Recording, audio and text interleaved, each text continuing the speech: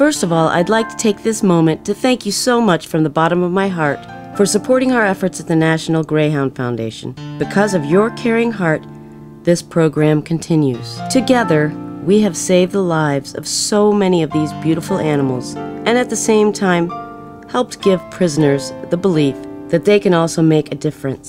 To show you our gratitude, we have decided to give you an instructional video so you can train your pet.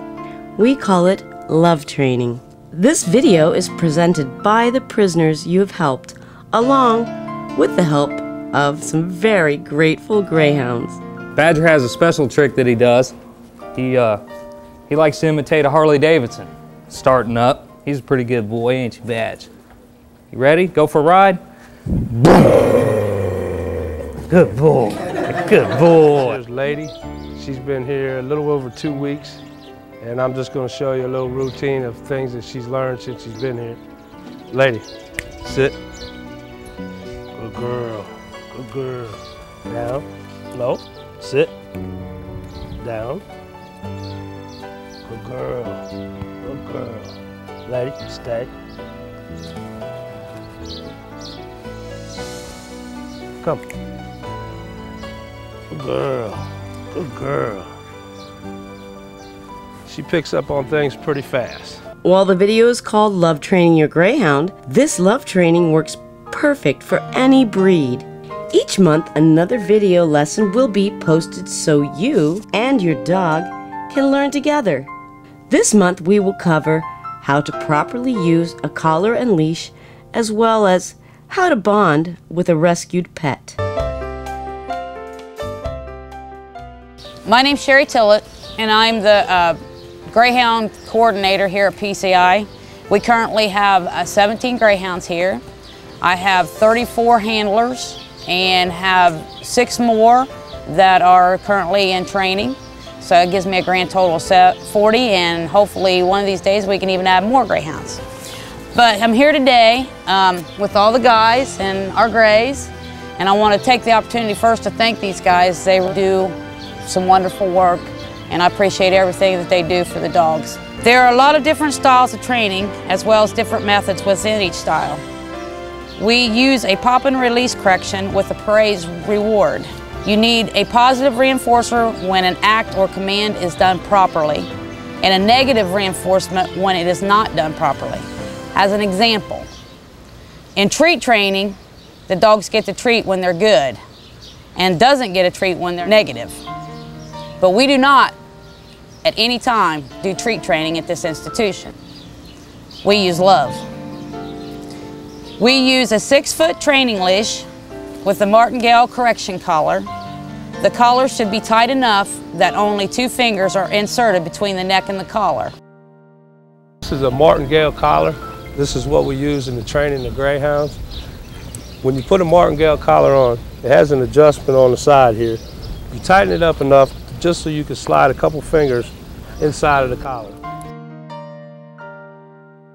That keeps it loose enough for it to be comfortable for the dog and tight enough not to slip over the head when you're trying to do correction or training your dog. When you hold your leash, you hold one hand through the loop, like so. That way you always have constant control of your dog. When you're training, use what we call a J-hook. You hold your collar, hold your leash like this, and you keep what looks like a J in your leash. That way he or she has enough room to move around, do the commands. When you give a correction, a slight pop, it pulls these 2 things together on here and tightens the collar. That way she knows she's being corrected. When I first started learning how to train dogs, I used the standard choker chain. So when I was introduced to this, I will admit I was petrified by it because I knew nothing about this type of collar. It basically serves as a choker chain, but with the greyhound skin being so thin, you don't take the risk of the dog's skin being pinched or tore with a choker. I believe that's why they use these. When you very first start training your dog, I've also learned that if you put the collar up high, as you see right here, this is a very sensitive spot in their neck, and you're going to get a lot of basic control out of that. For the guys who's never used these, Please don't be afraid to use them, because they, like I said before, they do act as a choker chain. You don't need as hard as a pop as you do with a choker chain. And as long as your dog don't yelp or your dog's feet does not leave the ground, you did a proper correction.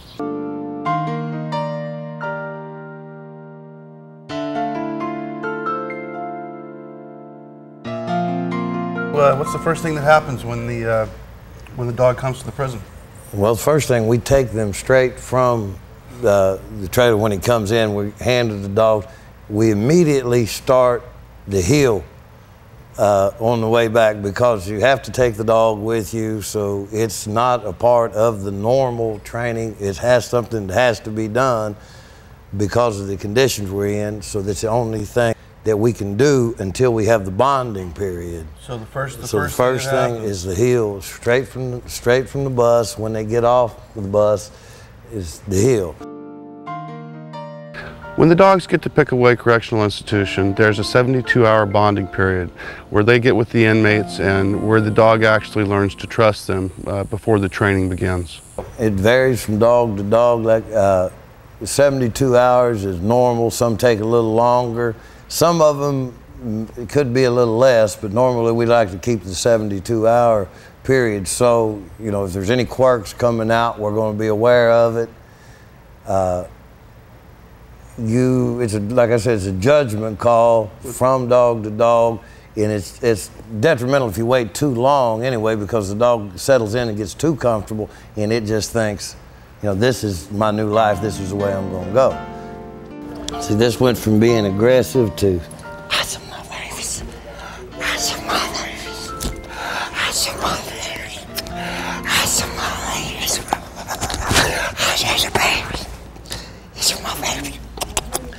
It's your daddy, babies. Oh, what you doing?